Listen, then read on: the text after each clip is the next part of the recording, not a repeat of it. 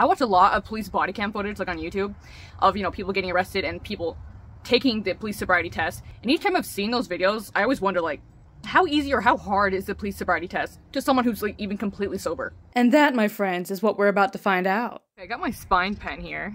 It also glows in the dark, so let me get up closer to prove how sober I am.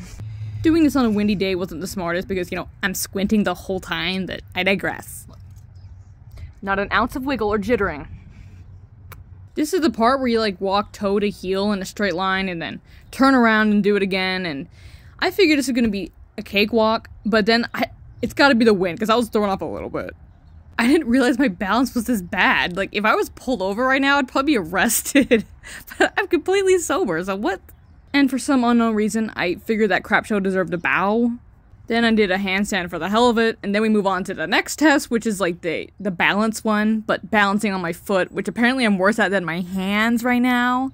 While that first test for some reason got me off balance, this one was super easy. I don't even know why. I was looking around too, I was kind of flexing. I wasn't even focusing my gaze on a focal point, which is what you're supposed to do when you're balancing or something. And look at that, people, just like that. Completed. So now you know that for the most part, you can pass a police sobriety test while you're completely sober. Unless you're me.